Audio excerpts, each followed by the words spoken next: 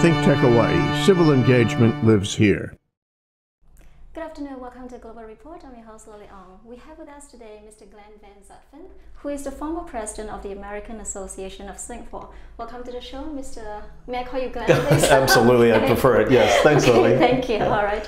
Well, welcome to the show. Thank Glenn. you. Thank you. It's nice to see you and all the friends in Hawaii. Yeah, that's right. You have a connection with Hawaii. We're going to have to be talking about that later on. Great. Now, Glenn, tell us, how long have you been in Singapore? This is our 14th year. My wife and I came here when we were still dating, and then we ended up getting married here and starting our family here. Did you meet in Hawaii? No, we met in Atlanta. Okay. Is that where you're from? I'm not. I'm from Chicago. All right. So it's a story of skipping around the world. Okay. But let me know where you want me to start, and I can start wherever you want me to. I would love to know how you end up in Singapore from Chicago. Sure, sure. Well, it's a long story, but basically I've spent the past almost 25 years in Asia, living in Tokyo and Hong Kong and here. A few minor stops along the way. One of those stops was Atlanta. My background is as a journalist, and I was working for CNN International at that time, based first in Hong Kong and then based in Atlanta with them. While in Atlanta for a short period, I met my wife, and then I had an offer to come here with CNBC, the business network, and we moved here. Okay, so you came here working for CNBC. Correct. And do you have any children?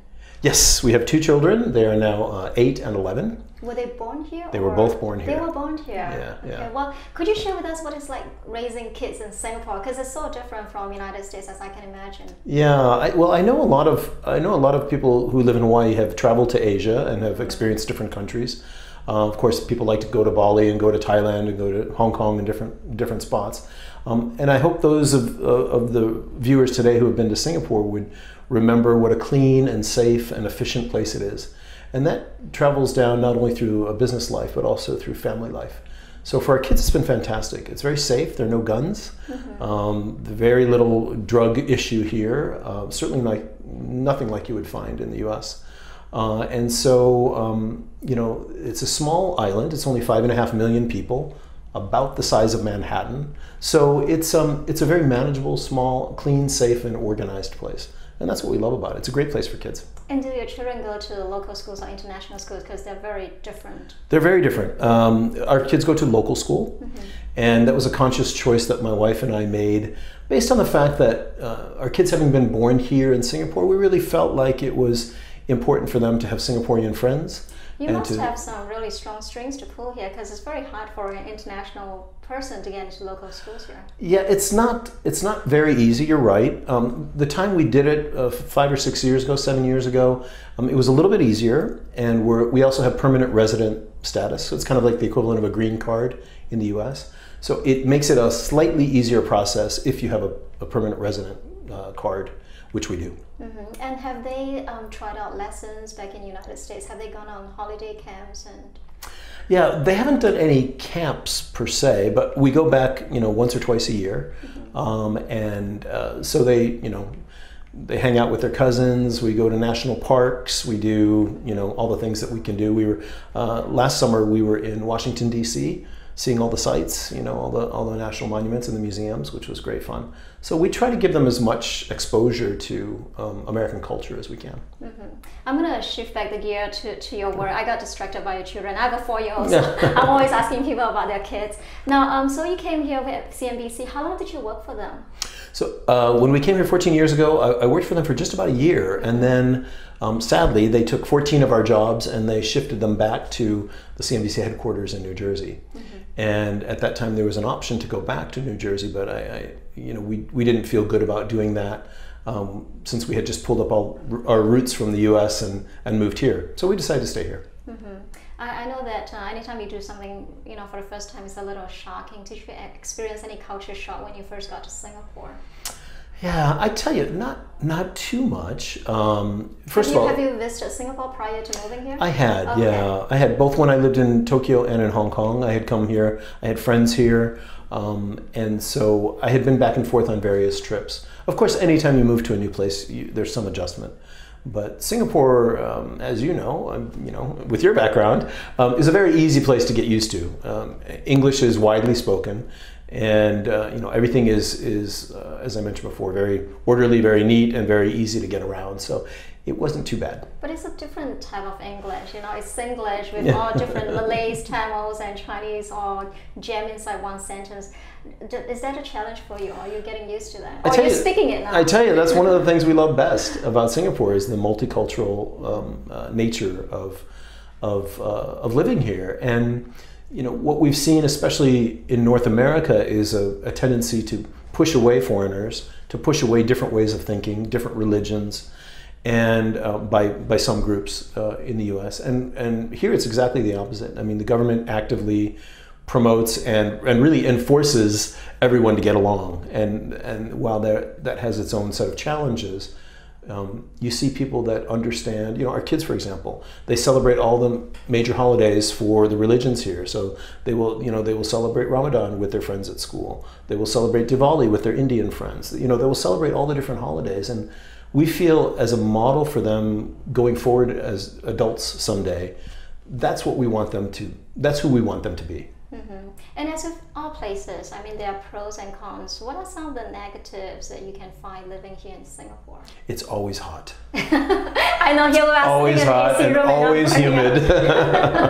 Well, you know, as some of your viewers may know, living here on the equator in the tropics, it's a jungle basically. Mm-hmm. And if they didn't trim back the trees as they do all the time, the place would overgrow in about 2 months, I think. Mm-hmm. But you know, that's okay. It's akin to you know, a lot of places like Florida in the summertime, for example. It's just that it's year-round here. Mm-hmm. But the one thing we really love about it is, from an environmental standpoint, is that every day you have about 12 hours of day and 12 hours of night being on the equator. Mm-hmm. So the sun rises at 7 in the morning and basically sets at 7 in the evening, mm-hmm. every day of the year. So you really get a full day every day. Now you mentioned the lack of the prohibition of gun ownership as one of the safety measures here. Share with our viewers, what does it feel like living in a country that prohibits guns? You know, we have to remind ourselves every time we go back to the States to be careful, right? You know, because you just don't know. For example, you know, you see a lot of cases of road rage. Somebody's driving, they don't like what you did, and like literally people get shot, right? Or you know, any of the other horrific things we've seen, especially recently in the news with shootings at schools and of individuals, right?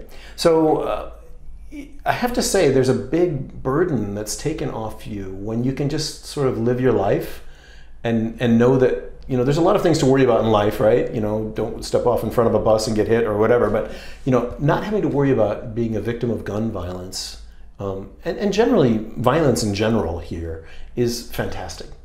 And that's the way we want to raise our kids.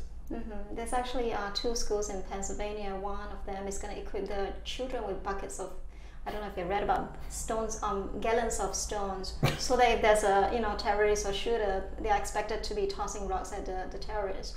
And the other one is going to be equipping teachers with mini baseball bats. I'm not sure how far that's going to go. Time will tell, but I tell you what, I wouldn't want to be the one staring at somebody with an automatic weapon with a stone in my hand. Right, exactly. You know, I would want to be somewhere else. And when you hear news like that, does it feel like it's happening, you know, in another world, or does it still tug at your heartstring? You know, you still. Absolutely. You know, we know a lot of Americans here in Singapore, and there's about 25,000 Americans living in Singapore, so it's a big community. And of course, I won't or can't speak for all of them, but our friends and people we talk with, you know, everyone is, anytime something bad happens in the US, it affects all of us, whether it's a school shooting or whether it's whatever. And so we definitely feel it. And we also have I think the advantage of living far enough away that we can sort of see things at a higher level, perhaps. And whereas when you're in a situation, let's say in the US, you get kind of bogged down in all the noise of a topic. Mm-hmm. But here we can kind of turn on and turn off the news and hone in on important elements of whatever the story is. So in some ways, I think we have a better perspective on things that are happening back in the US. Unfortunately, we can do very little to impact what's happening in the US. Are you still voting? Yes. And most of the friends we have here all vote. All votes, yeah. What about, talking about voting, because I live in America, so one thing I get asked a lot is, what happened with the last election. So when the last election results came out, what was the reaction of the Americans here in Singapore? Well, it's funny because I was emceeing the annual or the election watch and election party for the American Chamber of Commerce here. So we had about 400 people in a ballroom at a hotel All here. Americans, mostly. Well, there was quite a mix actually. You'd be surprised, but certainly a lot of Americans. And when the final tally came in, honestly, people were not necessarily in love with Hillary or in love with Trump, but everyone was visibly surprised that Trump won. And I think... and after the surprise subsided, what was the... where were they emotionally? Was it... I think people were hoping for the best, hoping that perhaps, he would turn into a different president than he was a campaigner.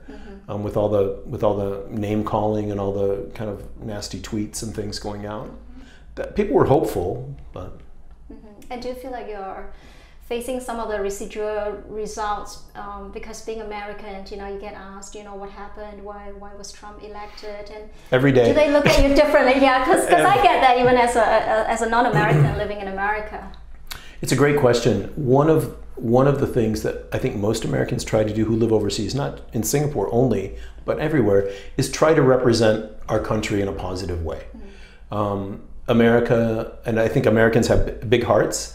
They try to help with charity, with volunteering, with trying to reach out and bring people together in a way that I think is very uniquely American. And people have certainly, over the decades done that here and been very effective representatives for America, even though they're not government officials. So your question is right on target, because all of a sudden, I'll give you an example. I was riding in a taxi a couple of months ago, and the taxi drivers here, the taxi uncles we call them, or aunties if it's a woman, they're mostly very sharp. They know what's going on, and if you want to know what's happening in a country, ask a taxi driver, because they usually have their finger on the pulse of what's happening. But this one particular driver, he had been a businessman for many years. He lost his job, so he started driving a taxi. Very smart, very educated, and he just after saying hello and where you want to go and all that, he looked in the mirror. He said, "Oh, where are you from?" I said, "Oh, the U.S." He goes, "Can I ask you a question?"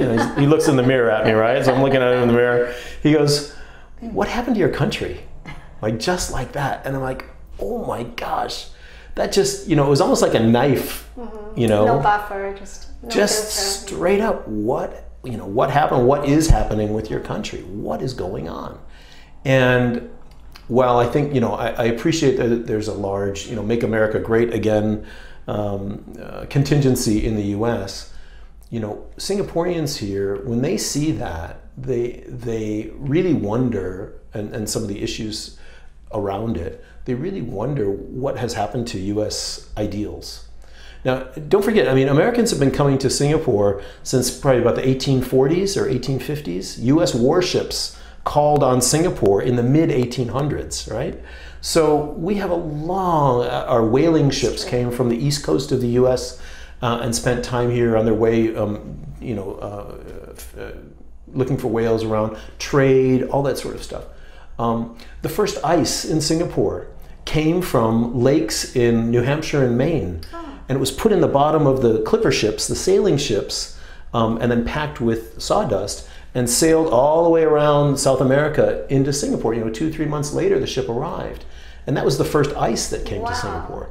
So, we have a hugely long and deep connection to Singapore. So when Singaporeans see things happen, they know America, they know Americans. Many of them have studied there, have friends there, maybe a partner, a spouse from there. So they really want to know what's going on. Why have we gotten to this place? I would say that the external audience are baffled, just baffled. I was living in the States, but I was quite baffled myself as well. Well, it's interesting, just in the news today, as we sit here in April watching this, today the president announced that he's going to look again at joining the Trans-Pacific Partnership. Thanks for mentioning TPP, that. Right? And everyone is speechless, right? Because, first of all, this is a trade negotiation that would have put the U.S. in the center of making trade policy with, I think, 11, 12 other nations across the region. that would have vastly helped Americans and American businesses. And now, and one of the first things the president did when he got into office was say, we're not doing it. He ripped it up, and he's, after 10 years of negotiating it.